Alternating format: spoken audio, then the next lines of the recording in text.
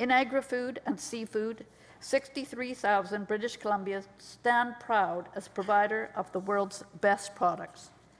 In 5 years, your government has focused on identifying more markets and opportunities and succeeded in increasing the sector by 18%.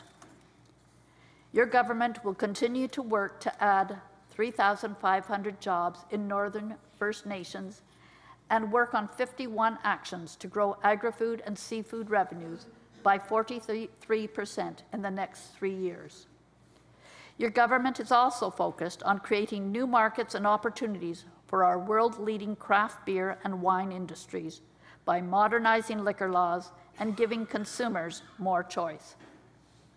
That includes giving consumers opportunity to purchase BC wines in grocery stores, a move that people have been waiting for in our province and a step that is wholly compliant within the rules of trade.